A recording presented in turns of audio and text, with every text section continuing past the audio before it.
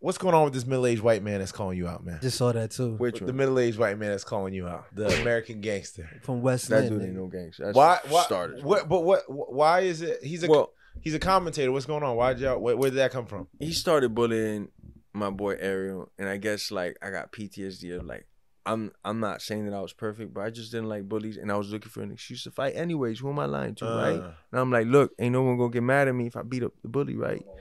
So Chael was like popping off on Ariel, and I was like, man, fuck you, you cheating, fuck. Shout out to Ariel He Hawani, makes man. stories about me, like I've never cared to be on his fucking podcast or anything. So he's doing all this shit now because he's just mad and sour. He just posted you today, a big long post. Yeah, I'm shit. You know, I don't notice this shit. It's like this, like it happens on the fly. I'm back on Ariel. I'm talking. Copy. You brought him up, but this motherfucker, I don't even think about him. Now, if I seen him outside, I have a nice conversation. He man just to said man. that. That's he just Man said. to man. What's up? Let's talk. What's up? He says, I'm gonna see him in Miami. He literally said that today. He goes, I'm gonna see you in Miami.